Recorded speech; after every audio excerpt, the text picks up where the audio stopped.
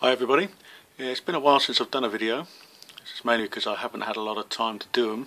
On my days off I've been going to rock gigs and things like that, and I don't do videos on days that I'm working, so I've been very limited to doing videos. But I've got a week off coming up very soon, and hopefully I'll be able to get a few done and catch up on the figures that I've got that I haven't done videos on yet. But what I thought I'd do this time is a video that I've been promising for a long time. It's the Hot Toys Tony Stark Workshop version figure. In my opinion, the best set you can get. It's possibly not the best Tony Stark. I think the new version that's coming out within the next week or so, or within the next month anyway, it's got a better head sculpt. So what I'll probably do is buy the head sculpt for that and swap it over onto this one. But this is the best one that I've seen out of all the Tony Starks that have been released. What I'm going to do with this video is basically just show you exactly what comes with this kit. It's purely all it's going to be, and a few little things that I've added. If you've already got this figure, you can probably see one of the things that I've already added, which is the headset, but I'll come on to that when I get to it. So I'll just give you a head to toe look at the figure and then show you everything that comes in this kit.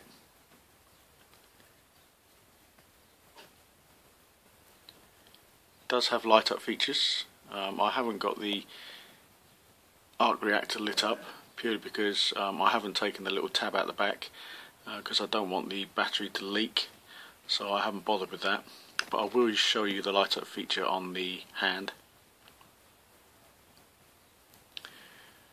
So accessory wise, first thing we'll do is we'll look at the base. I haven't got it assembled, I've just got it laid out, but it is huge. All these parts here are hidden underneath here when you put it together, and this bit you use to tighten it up, basically to hold it all together by pushing it in the top.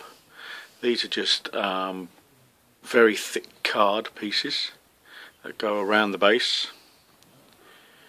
but I thought I'd just lay it out so you can get an idea of what it looks like when it would be completed. It does have a light up feature as well. The stand, which does come out, does light up.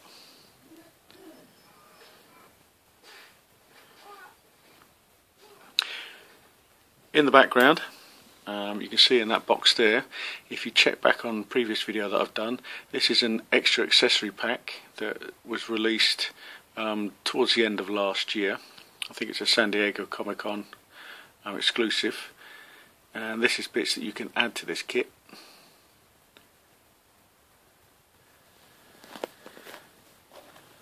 So the first accessory we'll look at is the robot arm. It is fully articulated. The wheels do swivel round and they rotate. A bit difficult to show you this one-handed.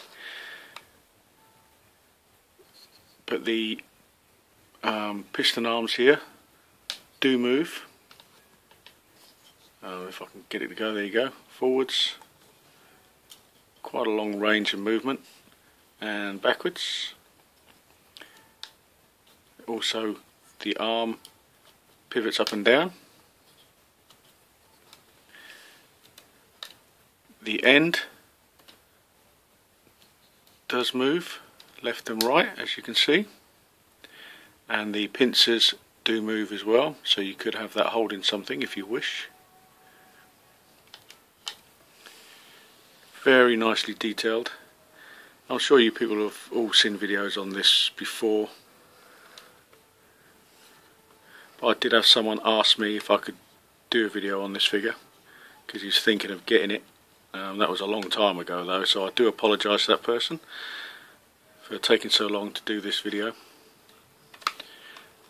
If you're asking me, is this figure worth buying? Yes, it is. If you're a big fan of Iron Man, it is quite expensive now. I got this one relatively cheap, but it is quite expensive. An extra thing that I bought is the suitcase. This is from the Mark V suit from Iron Man 2, I believe. This is the suitcase that he takes with him when he's on the racetrack, and it opens up to give him the Mark V suit. Doesn't open, it's a bit of a shame, but I just wanted to add this to this little collection. You've got the little tool here which is used if you want to put these leg pieces on. It's a good idea to twist the pants, push the leg piece up, and then use this to push the trousers down so it doesn't all ruffle up too much around the knee. So that's quite a handy thing to have. Got the spare wrist pegs. Got an array of hands. We'll go on to the normal hands first. You've got two fisted hands. You've got these two hands which are used for holding various tools that come in this kit. And he's got two of these normal relaxed hands. Now when the figure comes out of the box, he has the two normal arms on and the two normal legs. So I'll just show you the foot. This is the boot that I took off to put the leg piece on. It's sculpted plastic, it's not laces or anything like that, so it's all one piece. There you are, it's in focus now at last. Very nice detail on the boots. Here's his other arm that I pulled off.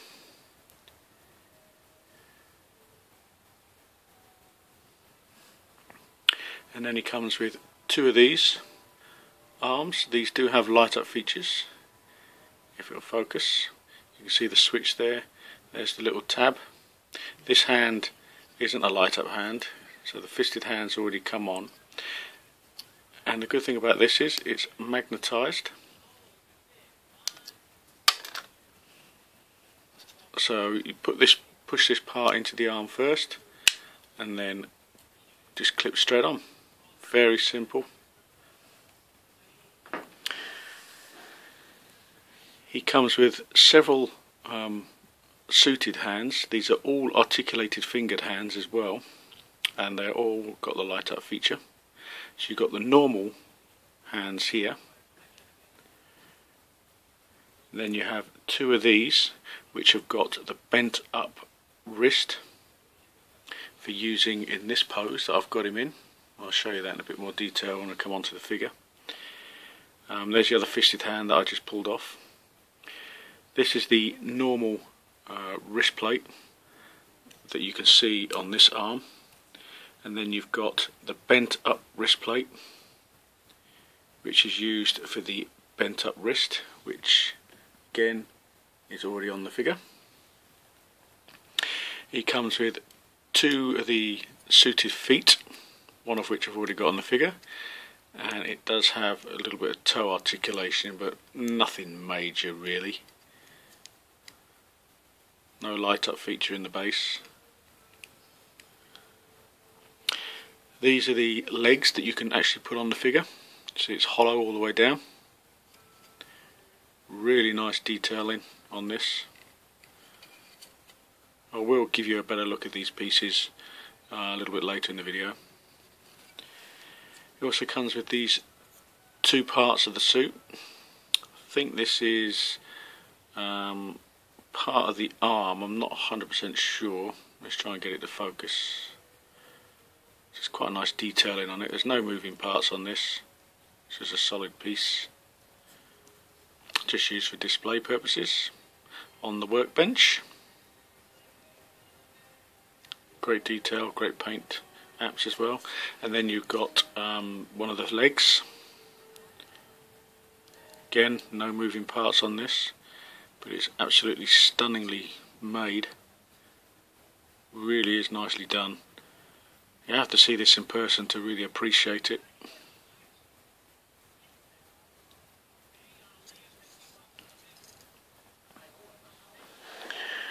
Come to the figure in a little while.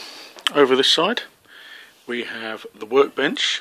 This is exactly the same workbench as you get with the Joker figure, and with that set at the back it does have another bench like this as well. Comes with blueprints, only one-sided though. There's 3 different types of blueprint there. Show you in a bit more detail. Hopefully the light won't glare off it too much. Shows you one of the suits. I believe it could be the Mark 7 suit, I'm not 100% sure. Here's another one, close up of the head unit and the shoulders. And then you got this one here, which is detailing of the arc reactor. It's also got this little Expo magazine. It does open up, and it has got stuff inside, and you can read it. It's a bit difficult to pick out on this camera, but you can actually read it, and it's got actual pictures from the movie as well.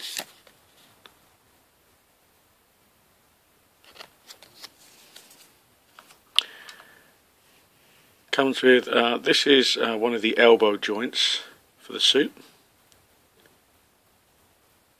It's just little bits that they've added. Then you've got the neck collar. If you wanted to put on the suit, you have to put this on to show the Tony Stark head sculpt.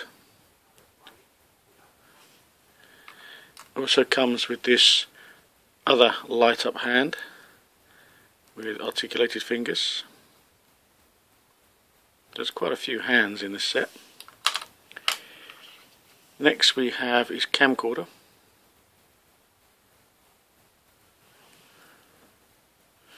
Let's try and get this into the light, hopefully it will focus. A bit dark here today. Would have been nice if it had a picture on the inside there, but that does close up as well. And it's got clear plastic on the front for the lens. Could also use this if you're going to do a kit bashed Alice figure from Resident Evil, because she obviously has a camcorder, so you could use that for that if you wish. Or you could place it in the pincers. It's got these two little sets of wires, white and blue.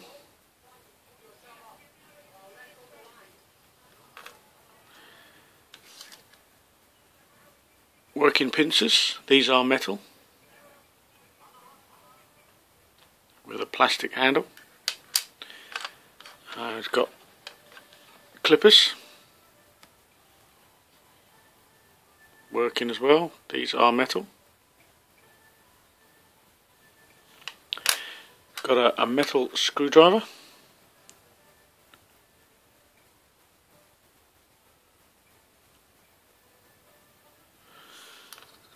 Also got this headset. This is the one that comes with the kit. The one on the figure is slightly different, and I'll go over that difference when I get to the headset. Hopefully this will focus. There we go. Quite delicate. We have a spare faceplate for one of the helmets.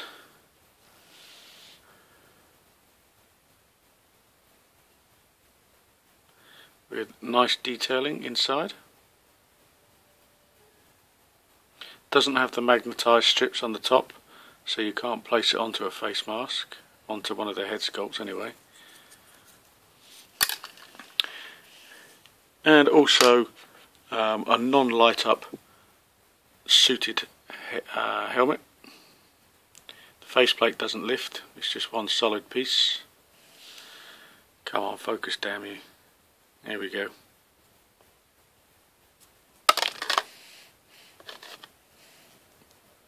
You could put it on one of the suits if you wish. Not sure if it will fit. And finally onto the figure itself. You can see with the head sculpt, very lifelike, really good likeness to Robert Downey Jr. Great paint apps on it. Does have little sideburns down the side. You might be able to see a bit better on the other side. Maybe not because of the headpiece. But this is an extra bit that I got. This headset is from the Tony Stark mechanic version from Iron Man 3. The faceplate or the headset underneath is almost identical to the one you get with this kit, which is this one. But the main difference is, if you see over this eye, it's got a decal on the eyepiece, but with this bit you don't have it, which is one of the main reasons why I bought this. And the piece over the top of his head is the holographic piece. Let's just take him off the stand here so I can move him around a bit better. This is the holographic headpiece from the mechanic version. I just wanted to add it to this set because I thought it looked better, and it does fit this head sculpt okay. So if people are wondering, does it fit the other Tony Stark's head sculpts, it does with this one anyway. There you can see his little sideburn. So great paint details, really good lightness. You can just about see his arc reactor under his top. So I'm not going to switch it on because I don't want it to leak. Really nice tailored clothing. That's what he looks like with the boot, the suited boot on. They're very easy to put on.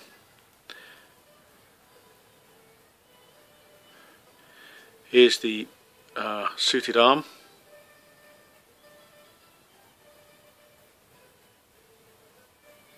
Just trying to get it to focus, it's really difficult. There we go. I'll put him back on the stand in a minute and I'll show you with a light up version. Just spin him round to the back.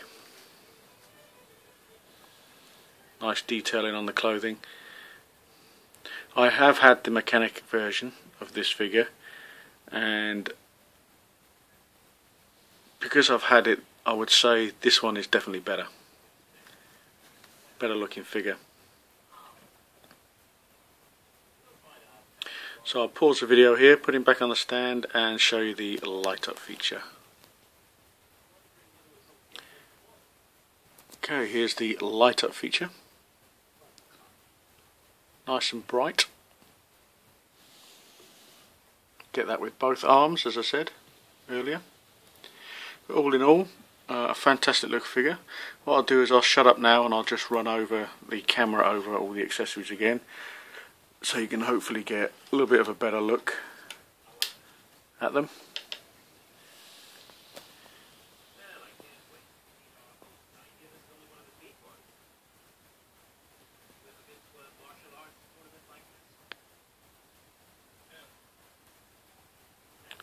I am thinking about getting the gantry as well to add to this, but I'm not in any hurry to get it.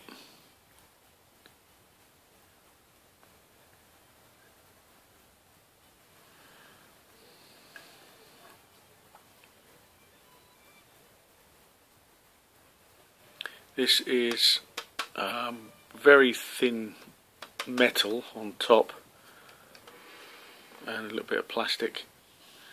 But if you've got the say if you've got the Joker figure, you'll know that.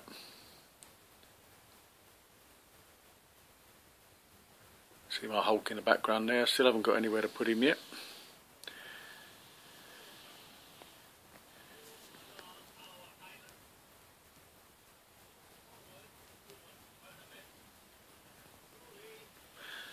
And there's the extra accessory pack, which if you've got this item, it's not bad, it's worth getting, especially for these pieces right here. They fit on the biceps and you can see them on the picture in the background, which when I come to display this figure I will have them on him. So there you go, there's the workshop version figure. See if I've got any information for you. I've just sold 2 of my figures since my last video. I sold my Avengers version of Captain America. That's purely because I've got the Winter Soldier version on the way, which I think is a better looking figure. I've also sold the Winter Soldier as well. This is because he's a nice looking figure, but when I had him displayed, it's just one of those figures that I didn't really look at, I just passed by him. So I decided to sell him off, I am selling my 2 Chitauri Warrior box set figures. Bit of a reluctant sale, but because of the figures that I've got on order, I'd prefer to have the money for them, so that's why they're going. I might get rid of a few others. Videos that I've got on the way, I've still got to do my Robocop figure video. I've just got Star Boost, the Iron Man suit Star Boost, so that'll be another one. The next figure that I should get within the next week is the Maleficent figure from the Disney movie Sleeping Beauty, so I should be getting that one soon. So I'm keeping away from the TV because there's a nude scene coming up. In case you're wondering, that is Enter the Dragon in the background. I'll probably get done for copyright now, but yeah, there you go. That's my latest video. Sorry it's been a while in coming, but hopefully, as I say, when I get my week off, I should be able to catch up on all my videos. So until then, as always, thanks for watching.